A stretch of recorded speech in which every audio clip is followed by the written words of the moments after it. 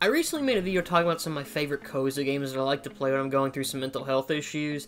I do like how that video came out, but unfortunately the day that video came out, I bought a game that I guarantee you should have been on that list. So consider this a bit of a follow-up video, I guess. Unpacking is a very zen puzzle game developed by Witchbeam, published by Humble Games. I learned about Unpacking on Twitter from my Twitter bestie Puddlecore, part here. She recommended the game to me, and from looking at gameplay, I thought the visuals were absolutely stunning, because you can't go wrong with a nice 16 to 32-bit game. However, the idea of a whole game being about unpacking seemed really weird to me in concept.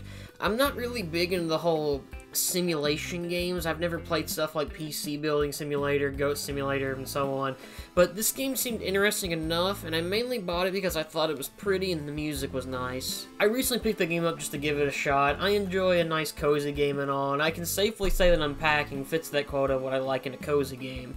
It's pretty looking, the music is nice, relaxing, the gameplay is fun, and a lot more.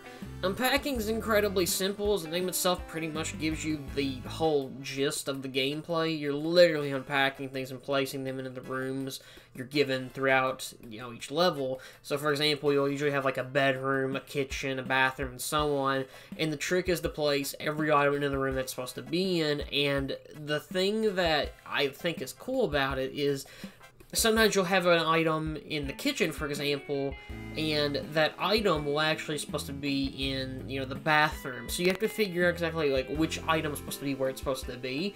And I like that idea, because I think when I originally got the game, I thought it's just going to be items in the room it's supposed to be in. It's going to be incredibly easy because it's such a cozy game.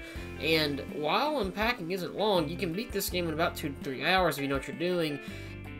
It does have its difficult moments, which I think is really cool, because this is not a game that I thought would be difficult. Obviously, the first playthrough you play through, you're going to have a more harder time playing through it, but when you're playing it again, you're not going to have as hard as a time.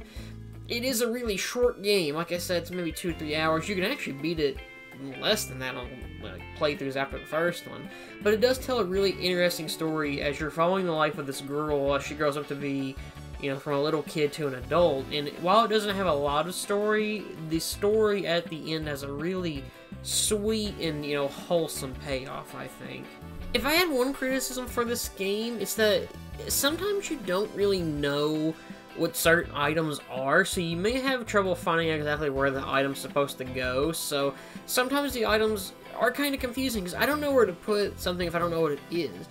I wish the game had maybe if you press the Y button, it told you what this item is, because while this game is pretty, there are certain items that I just don't know what they are, and I don't know where to put things if I don't know what they're, where they're supposed to go. So, for the best example I can think of, there's a level where the character moves back home after breaking up with her boyfriend, and the game wants you to hide a picture of them as a couple, but you're never really given a hint of what to do with this. And you're supposed to, place it in the shelf so you can't find it, so, she's act like it's not there. Thematically, that's really cool, but, I don't really know, on your first playthrough, what am I supposed to do with this? I had to look that up, because I sat on that level for a good 30 minutes, because I was like, I don't really know what to do. It threw me for a bit of a loop while playing it. It's a one-time thing in the game, but it's still kind of annoying. And that being my one big criticism should really say a lot. Unpacking is super cozy and fun to play. You can easily pack a lot of time into this game, pun not intended, but it's helped by the very comfy music along with the really sweet and adorable credits theme. Slowly, slowly, our things combine. Your favorite stuffed toy right next to mine. Our prized possessions in a prime location on the bedroom shelf. I smile to myself.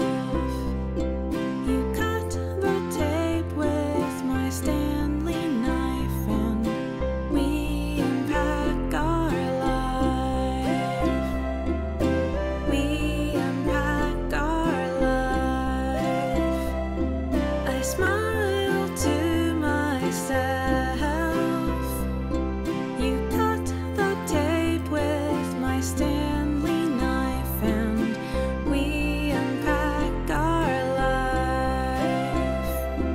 Unpacking is currently $19.99 and available on the Nintendo Switch eShop, PSN Store, and PC, so if you want to get on Steam, and I'm assuming it's on the Epic Store as well, you can get it on that. I do think $19.99 is a pretty big asking price for this game, mentally, but it is really fun. While it's short, if you want a nice, cozy game to play, just to relax, or to experience something that's, you know, really different from normal games, you know, I really do recommend Unpacking. I really enjoyed my time with it, so, you know, I recommend it a lot. If you have, you know, time to kill, and you got $20 to waste, or, you know, the Steam sale's coming up soon, you can do that. Whatever works for you.